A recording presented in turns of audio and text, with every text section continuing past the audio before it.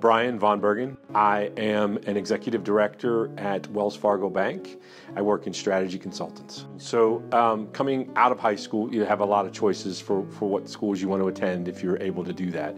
And my family wasn't necessarily able to afford college, so I attended school on a football scholarship. So I attended Slippery Rock University in Pennsylvania, and I graduated from the University of Akron, my undergrad. But why I chose that school was a strong mix between the academics in a business school and the athletics of participating with a football team.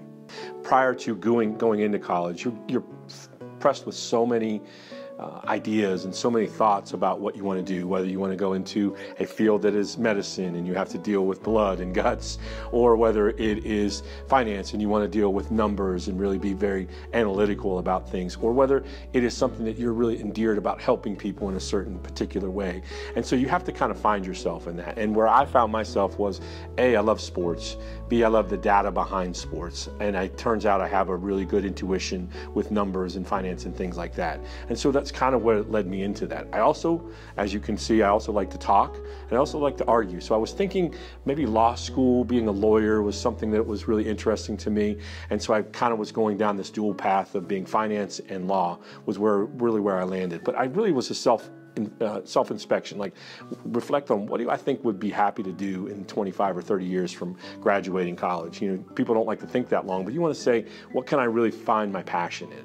It has matured from maybe when I was coming through high school into college, and so our interns in job shadowing were really having those conversations. Hey, I would love to understand more what you do, and really kind of just, it is a shadow, but it was mostly asking questions and saying, okay, this is what it looks like when I'm sitting in a financial institution on a regular basis, or this is what it looks like when I'm in a courtroom as a lawyer, and what do I have to do, or having those questions. And it's really trying to be inquisitive and trying to figure that out. So I didn't have any specific interns or job shadows, but I asked a lot of questions and got a lot of insight from others that were very open to having those conversations. So in the world I'm at as an executive director with Wells, we deal with strategy and change management. So I have a high-level overview of what the bank does in general, and so we usually get at least 1 or 2 interns in our group on an annual basis. In fact, we have some interns in our space right now.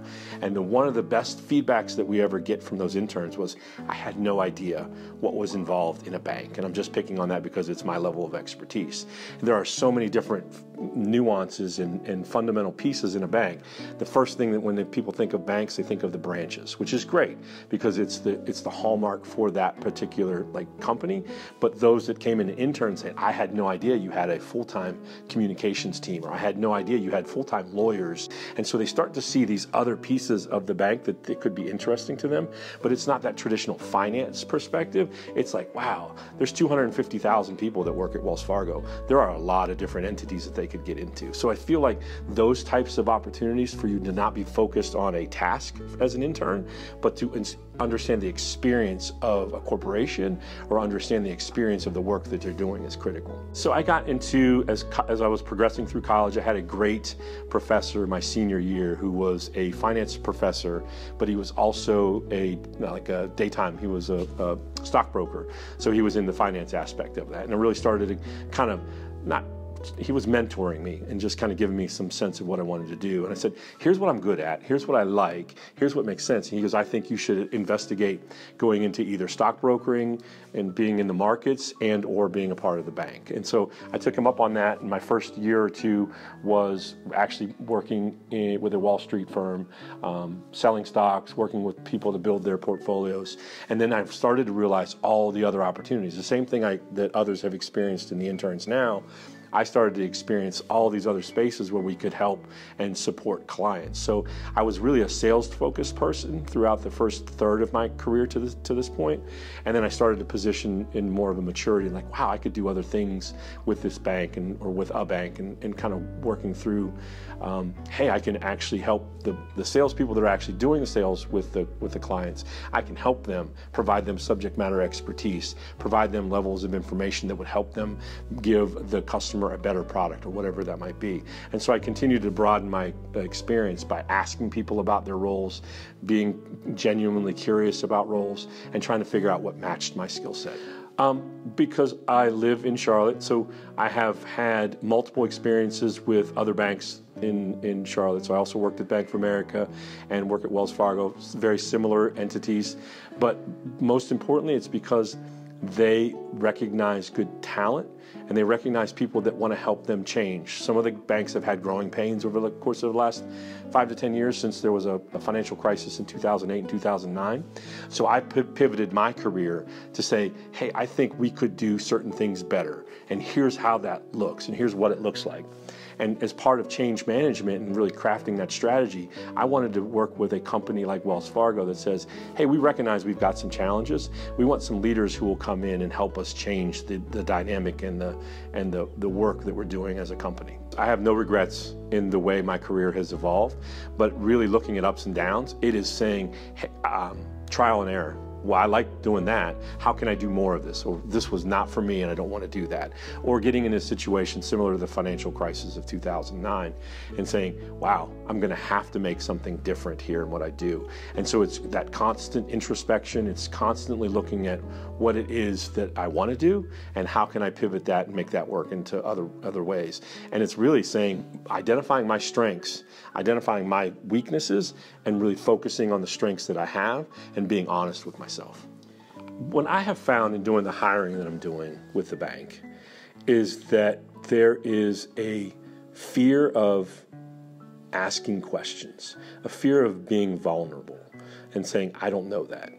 And there is too much expectation on our seniors or prospective seniors or just rising high schoolers that they have to know everything and have everything figured out. And so I would say my number one recommendation would be vulnerable, ask questions, and seek to understand. Be curious. It may be something that's ridiculous, but don't be unwilling to ask a parent of another, of a peer of another student, what they do and how they do it. People will always be willing to answer questions about themselves. You'd be shocked if you're genuinely willing to ask somebody, what do you do? Do you like it? Those are great questions to get a good conversation started, because then you can say, I don't want to do that. And that's perfectly fair. But what I want you to say is, okay, I've eliminated A, B, and C. This is something that might be more interesting. And then ask Brian and say, hey, Brian, you mentioned you work at Wells Fargo and you do X, Y, and Z.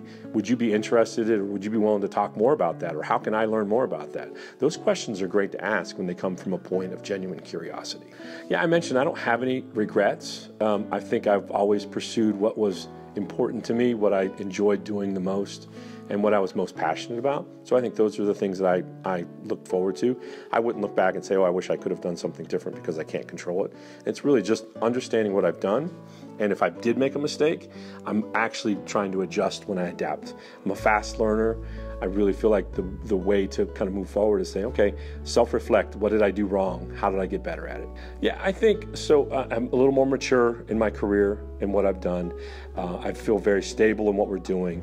My aspirations are to affect change within the organization I work for. I want to be able to see things through on the micro and macro level, which means maybe I'm having data people execute certain code for us to build, or I'm changing the way the bank does certain processes in the bank to improve their process. So I want to see those through and mature. And some of those projects are 5 to 7 year windows. And so I want to see that through as part of the extension of my career. And I want to maintain a work-life balance that really says I value my work, but I also valued my family. It's be open. It's okay if you take a misstep. Don't let the mistakes define you. Be vulnerable and be curious.